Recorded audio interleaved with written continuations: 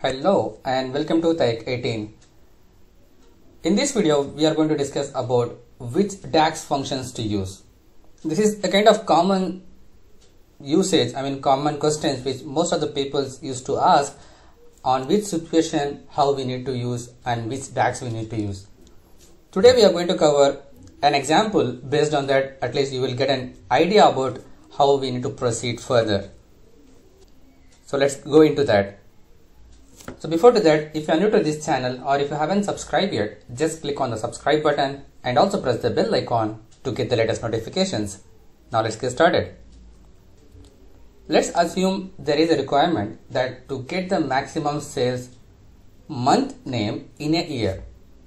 So example scenario here, like we have the sales from 2010 to 2014 and we need to get the sales of the maximum count and also on which month we have this highest number of sales, so that we can arrange our sales and inventory and everything. So this video actually I had did previously also. It is available on my channel, but still I just want to keep that as an example and then I want to show you that.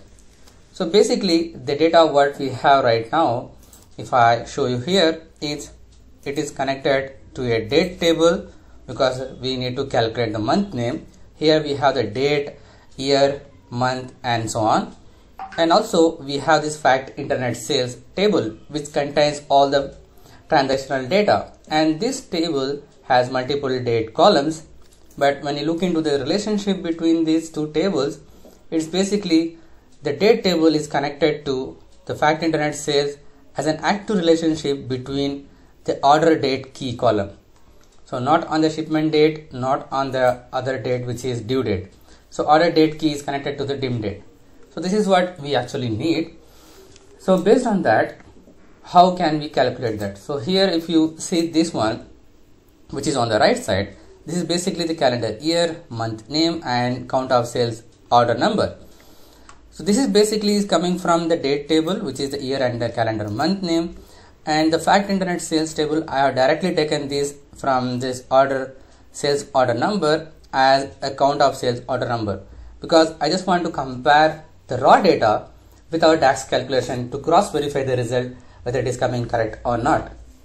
So if you consider here, on 2010 it's on December, on 2011 it's on June, and on 2012 is on December, and on 2013 is also on December, right? So if we go back here to see the result, 2010 is December and then June, December, December and January.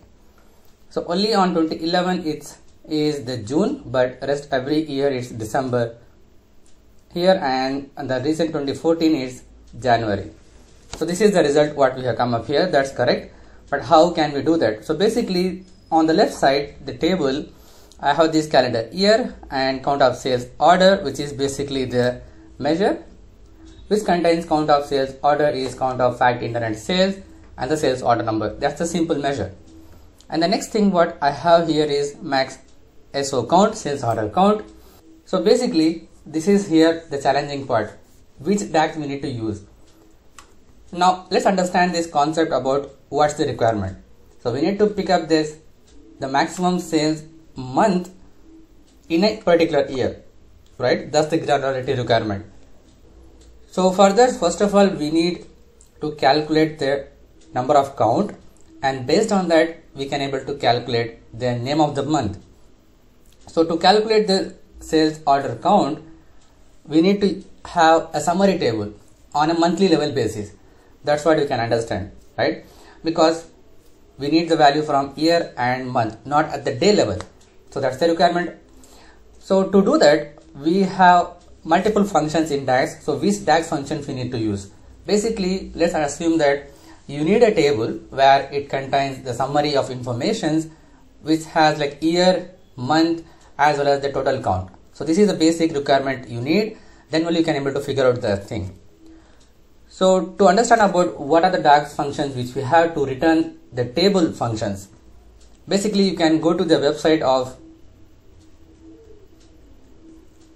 this one, dax.guide. This is an amazing website, I can say, where on the left side you have the option about to filter based on your requirement. I have filtered here to be Power BI alone, and here we have these multiple options about context transitions, row context, iterator, calculate modifier, depreciated and not recommended, and volatile. So these are the attributes which we have, and also we have the function listed from A to Z, and here we have also the filter icons, and here we have the group icons, and also we can search if you want. And if you see here, there is table manipulation. So if you go inside to this one, if you click here, it's going to open up here on to the right side, where these functions manipulate and return tables. So these are all the DAX functions where when you use this one, it's going to return you the tables here. So if you are using a measure, then basically you need to return a static value, then only you can able to show it on your tables or any visuals. But for the calculation purpose within the DAX function, you can use table DAX functions, and then you can take the maximum out of it. So summarize is also one of the table functions where we are getting the result as a tabular format. So let's go back to Power BI. So that's what I have done here, summarize. And if I open the bracket here, it's actually giving me the option about I need to pass a table, and then I need to pass the optional column names. So here what I have done here is summarize the dim date table, and then calendar year and the short month name, and then I am using this max x functions. So basically what does the max x function is return the largest number of numeric values by largest string that results from evaluating an expression for each row of a table. So it's going row by row for that particular year, for that particular month, and then it's going to take the count of sales order. So that's one thing it does here, and this is what it is showing me the value here, which is basically if I zoom in here, it's showing us 14 and 14, and this is the total count of sales order, but this is the total count of sales order for the particular month, and this is also particular month. This is for the whole year, it's just showing up here, and this is for the particular month here. So we are getting this result now, and then if I go back to the next measure, which is basically calculating the name of the month.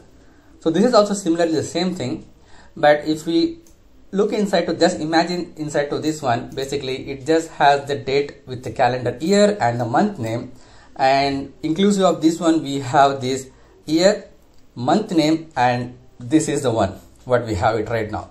So it's going to return me everything like the tables on the right side, which is the year, month name, and count of sales order. But now we need to figure out the top one based on this particular year, right? So for that, what we need to do is basically I use the same function here, which is dim calendar year, month number of the year, and month name here, and also I'm adding a column max sales and adding this sales amount, I mean the sales order count.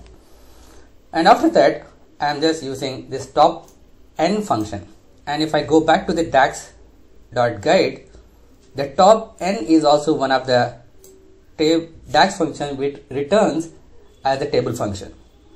So basically I'm using this one, and I wanted to return it 1, and this I want to sort it by max sales, so it's going to sort it by descending order, and also I want to sort the year in ascending order.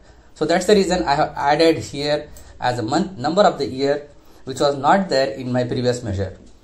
Okay, so here I'm sorting it by, because there are highly chances or very less chances like the same quantity will be available on same different months. So for example, like 230 what we have in June, maybe chances of 230 is also available on December. But if that kind of case arrives, then I just want to focus on the first month, which is the June, not on the second month, which is on December. So that's why I'm sorting this into ascending order, and the sales value I am sorting it by descending order. And after that, I'm just using the max x function, because the reason is top n and summarize, both of them are table functions. Both of them are going to return me the table, not a static value, not a scalar value.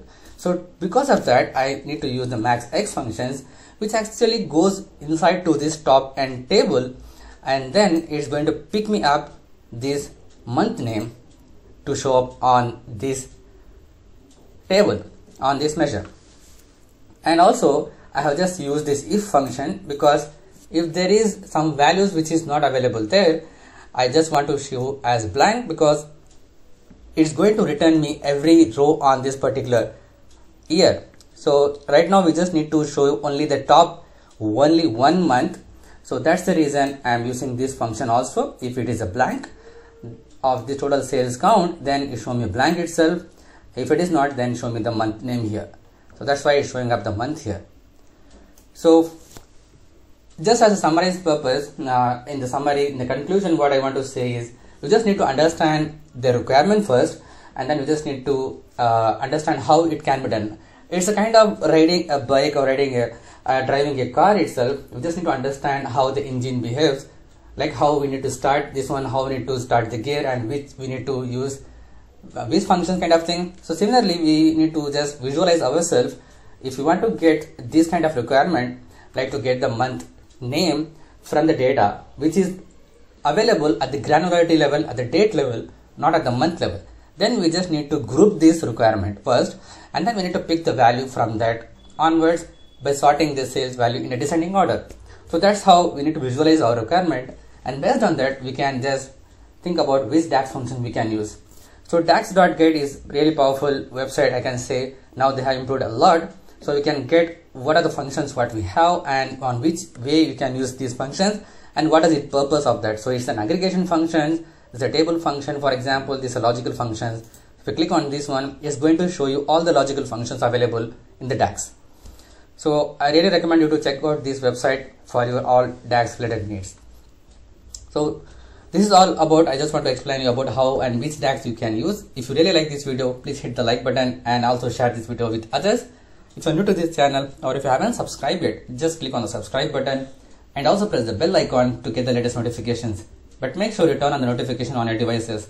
Share it with your friends and colleagues. If you have any queries and feedback, just post it on the comment section below. Thanks for watching. Keep learning. See you in the next video.